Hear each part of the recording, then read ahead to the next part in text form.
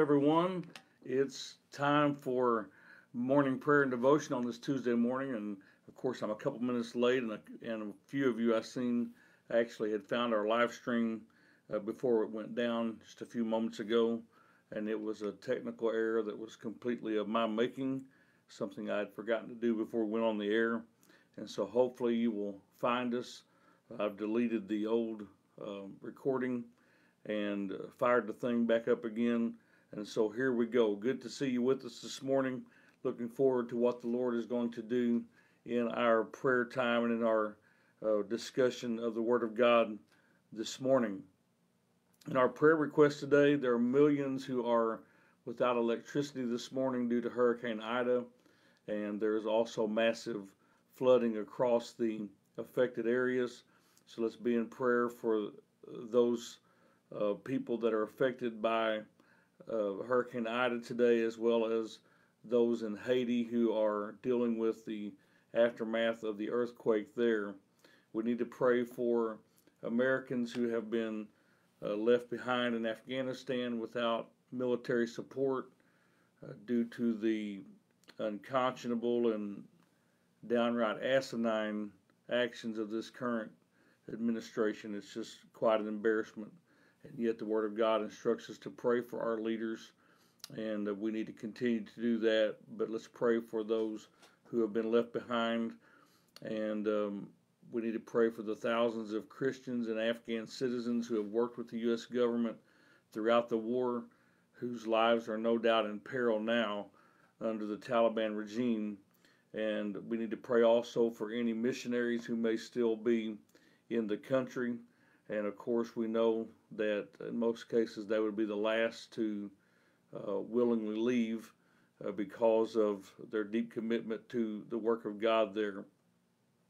We need to pray for revival around the world, and right here at home, that is the answer to the world's problems, is to have a heaven-sent revival, and we're believing for that today. We need to pray for revival in our public schools, revival in our families, because that's where it starts. We pray for His kingdom to come and His will to be done in earth as it is in heaven. Just start with the smallest piece of earth that you are in control of. There's so many things we can't control, but this earthly tabernacle right here, I can have a personal revival, and I can see it begin to spread throughout my family, throughout my community, and you can do that as well. So let's pray for revival in our families today. We do have many spiritual needs in our families. Let's pray for Mark and Caitlin, Beulah's family, Charles and Amber Gossett, Peggy Fiedler and her family, Terry Adams' children need our prayers today. Art Chandler, Marcia Moore's children, as well as her granddaughter, Rose, Carl, Connor, Evie, and Haley, all need salvation. Lori Arbo's mother, Caroline's family, Sister Pam's children, Tasha's husband and sister, Carmen's daughter Grace, Cheryl's family member, Barbara Owens, Josiah, Missy Ricker, who needs deliverance from depression and anxiety. Nathan needs deliverance from depression this morning. We're praying for Josh, Jamie, Dan, Dalton, Charles, and Dylan, who need deliverance from drug addiction.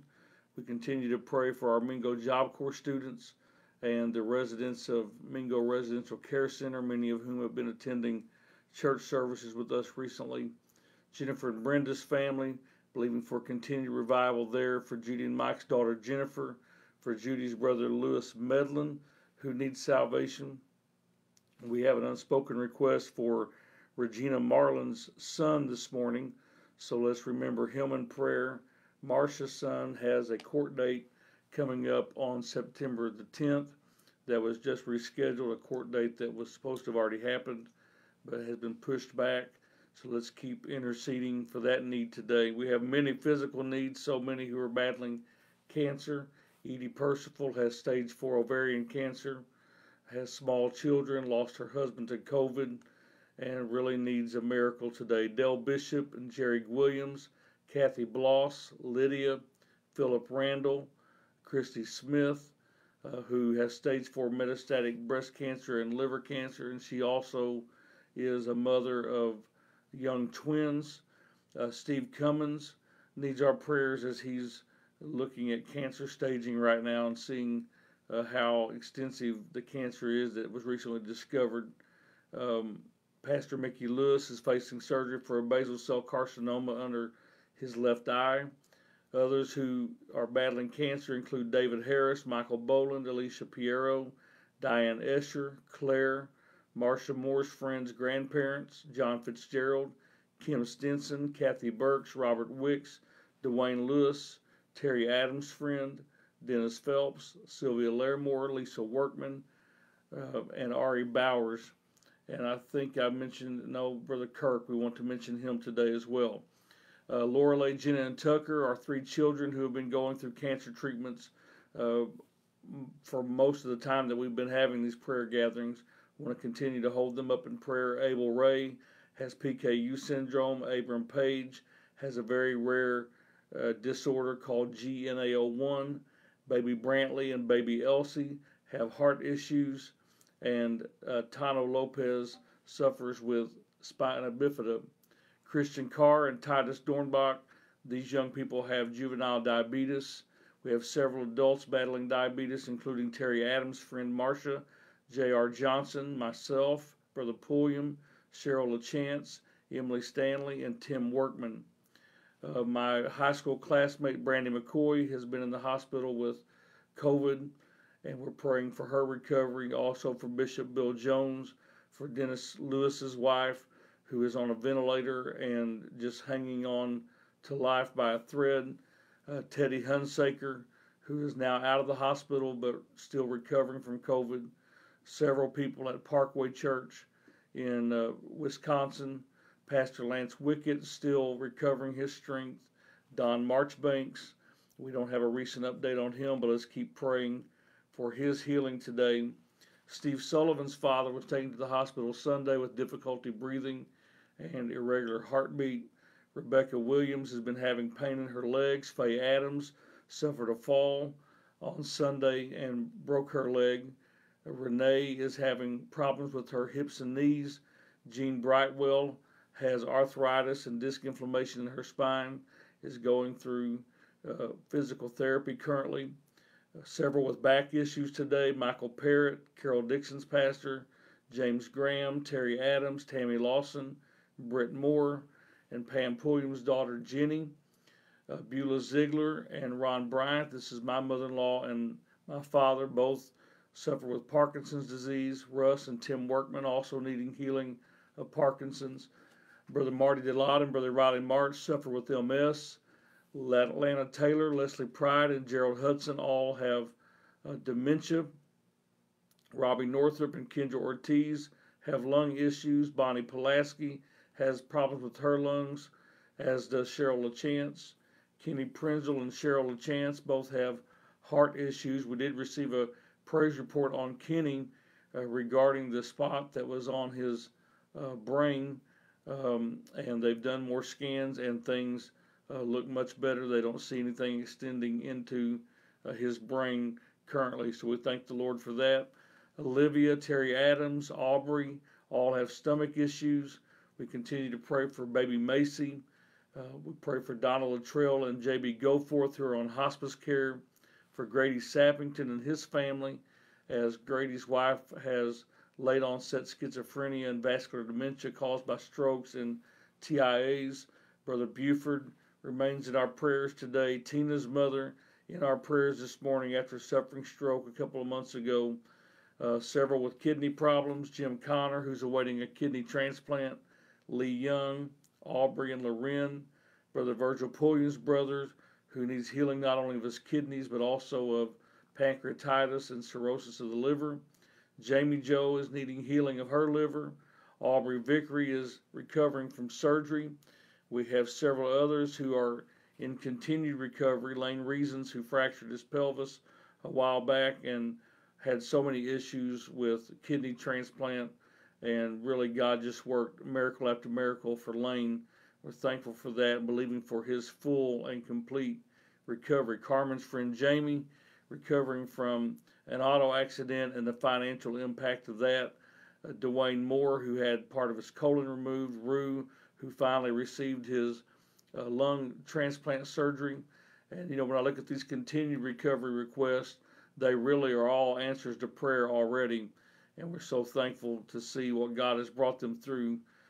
Carmen's cousin Shannon, who's recovering from stroke, and Michael Turner, Sister Arnold, and Sister Schute's father, who all are recovering from heart surgery. Our other physical needs include Beth Wheatley's nephew Dylan, Brother and Sister Pulliam's granddaughter Morgan, Jimmy Holden, Bobby Larmy, Meredith, Nicole, Chloe Isaac, Regina Bishop, Shirley Garner, Judy Williams' sister Mary, and also Judy's daughter Jennifer. And this morning we conclude with our prayer request for family needs for Alicia and for Annette and Dave, who need healing in their marriage, James and Angela Graham and family, Debbie Biddick's family, the Stewart family, Grace's best friend's family, and Brother and Sister Woody's family today, all needing our prayers this morning. And thank the Lord for prayer warriors who care enough to take the time out of their day right here at the beginning of the day to pray for the needs of others. Good to see you this morning, Sister Pam and Sister Carmen, and we're thankful for Carmen's praise report this morning. We want to continue to pray for strength and healing for Grace's ankle, and also comfort for their family as they are having the homegoing for her Aunt Erlene, who passed away last week while we were doing our pre-recorded devotions. So hopefully you saw those requests at that time. Sister Judy, good to see you. Marcia, Kristen, we're thankful for each of you this morning. Brother Ron wants us to keep him in our prayers today for his blood pressure. He had a weekend at the ER getting everything stable with that. So, Brother Ron, you're in our prayers every day, but thank you for letting us know this new situation so we know how to direct our prayers this morning. Sherman, good to see you. What a great crew we have this morning, and thank you for your patience, as from time to time we do have some difficulties, and most of the time they're nothing that I can do anything about, but this morning was actually one of those cases where I had forgotten an important piece of equipment. I forgot to put the chip in the camera this morning, and so we got off to a bad start due to that. I want to read to you from Hebrews chapter 11 now, verse 8, continuing from where we left off yesterday. It says, "By faith Abraham, when he was called to go out into a place which he should after receive for an inheritance, obeyed, and he went out not knowing whither he went. By faith he sojourned in the land of promise, as in a strange country, dwelling in tabernacles with Isaac and Jacob, the heirs with him of the same promise. For he looked for a city which hath foundations, whose builder and maker is God. Through faith also Sarah herself received strength to conceive seed, and was delivered of a child when she was past age, because she judged him faithful who had promised. Therefore sprang there even of one, and him as good as dead, so many as the stars of the sky in multitude, and as the sand which is by the seashore innumerable." Think about this, going someplace but not knowing where. That sounds like a bad business practice, and we wonder, how can that represent people honored for their faith? You're out there going somewhere, but you don't know where. My wife and I, a couple of years ago, and we've done it a time or two maybe since, we decided on the 4th of July to just get in the car and just take a drive, and we didn't know where we were going, didn't care. We were just enjoying the area around our home, and we just took off driving, and when we come to an intersection, we'd flip a coin, and one of the results of that coin was, it gave us the direction to take the next road. And we ended up in some interesting places within a couple hours of our home, and saw a lot of back roads that we had never even been on before, but it was quite interesting. But now that was leaving our endeavor completely to chance. And sometimes we think that of people who are living their lives by faith, but Abraham was not living on a coin toss. He was living on the direction of God as God spoke to him and led him through each stage. He did not know where he was going, but God knew where he was going. And I want to tell somebody this morning that maybe you don't know where you're going right now, but you're listening for the voice of God. And if you'll trust him today, he will get you where you are going. And I think that's a powerful word this morning, to understand that whenever we're following God, we are not just wandering around. We're not just going from place to place with no apparent focus. But when God looked at Abraham, others looked at someone who was behaving foolishly. But God saw a man who did life but never took his eyes off of his eternal reward. And I think I'll just leave off right there this morning and go to prayer. Let's keep our focus on our eternal reward and on what God has promised to us. Let's listen for his voice. Tomorrow we'll pick this devotion up. I didn't get very far into it, but we'll pick it up right there and talk some more about Abraham tomorrow. But today, as we go to prayer, let's focus on walking by faith and not by sight, listening for the voice of God. I believe that God has a particular direction in mind. This is not a coin toss kind of day, but God is directing us. If we will listen for his voice in prayer today, God will give us wisdom and direction for this day. Lord Jesus, we thank you that you hear our prayers, and we thank you that we know that we are not on our own. We are not alone, Lord. You are with us, and you are directing us just as sure as my voice is speaking, Lord, today to each of these prayer warriors and those who are watching these videos throughout the day. Lord, you are speaking into our lives. Sometimes it's not in a way that would be quite so apparent as my voice speaking audibly, but we all know your voice. We know the nudging of your presence. We know your spirit as it begins to move upon us today. And I pray today that we would be open and sensitive to your will for us, that we would be able to be directed by your presence, Lord, into the places that you want us to be, Lord, to minister in people's lives today. Lord, I'm talking about those spiritual paths, those spiritual roads we need to go down today, Lord, to reach someone who is in need. Lead us today. Guide us, Lord. Let your will be done in earth as it is in heaven. Let revival begin in us today. Let it spread, Lord, through our homes, our families, our communities, Lord, throughout our entire world today. Let it happen in our public school systems today.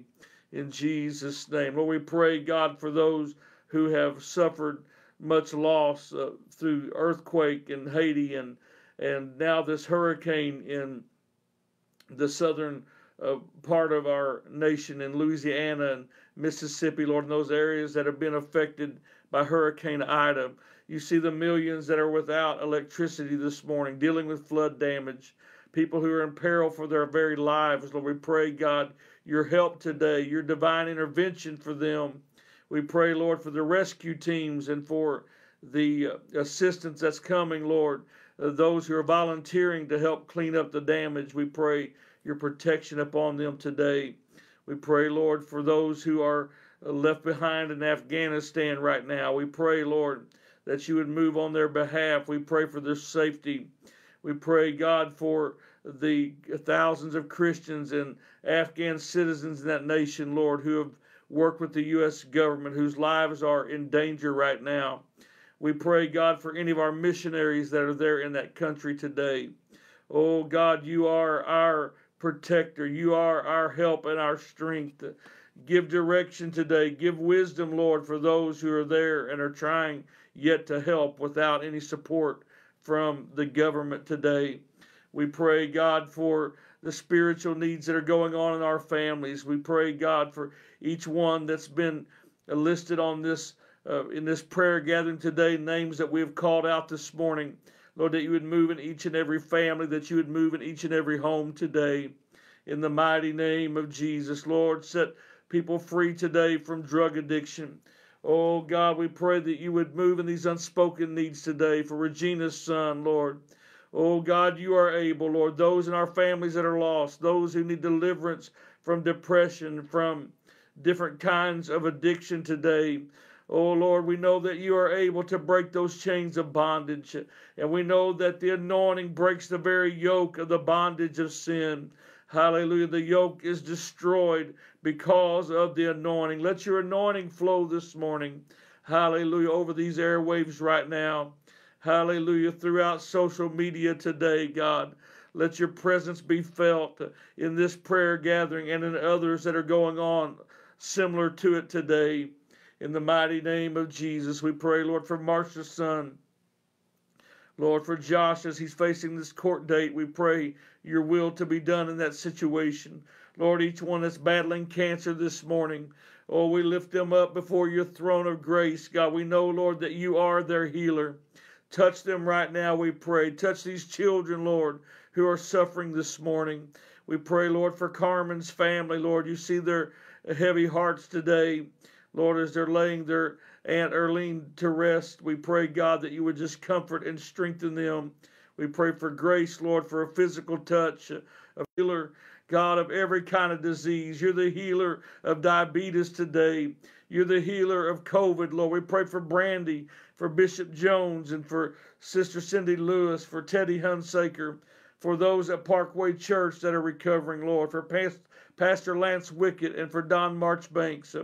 So many names that are not on this list today that are battling COVID. We believe for their healing right now. We pray for Brother Sullivan's father, Lord, that you would touch his body. For Rebecca, Lord, that she would receive healing in her legs. For Faye Adams to receive healing of her leg today, God, that she would recover quickly from this fall and from this broken leg. We pray for Renee today. God, touch her hips and knees. Touch Jean Brightwell today as she goes through physical therapy. Those who are suffering with back issues this morning, we believe for their healing. Those who are suffering with Parkinson's and MS and dementia, you are Lord over every sickness and disease, over every affliction, Lord Jesus. We just give you praise right now. Oh, hallelujah. We lift you up, Lord. We're thankful that we know you. We're thankful that we can call upon your name in prayer, that we can invoke your all-powerful name and know, Lord, that you are as close as the mention of your precious name this morning. Hallelujah. We love you, Lord Jesus. We believe for healing of the lungs today, respiratory systems, Lord, to be healed today. We pray for Cheryl and Kenny, Lord, believing for healing of their heart issues, healing of those with stomach issues today. We lift up baby Macy and Donna Luttrell and JB Goforth. We pray for Grady and Sheila and their family today. We pray for Brother Ron today. God, touch Brother Ron Buford right now. We pray for his blood pressure, God, to come back to where it needs to be and to be stable. We pray for his hands today, God, for healing in his hands today. In Jesus' name, we pray for Tina's mother. We pray for those suffering with kidney problems. We pray, Lord, for those who are needing healing in their liver, in their pancreas right now. In Jesus' name, those who are recovering from surgery, we pray for Aubrey today, believing for her complete recovery. I thank you, Lord, for your touch upon me, that I'm getting stronger each day, less soreness and less pain. And I give you praise for that, Lord. I pray for Carmen's cousin Shannon, for Michael Turner, for Sister Schute's father, and for Sister Arnold, for Rue and Dwayne, and for Jamie today, for Lane Reasons, Lord. We believe for their full and complete recovery.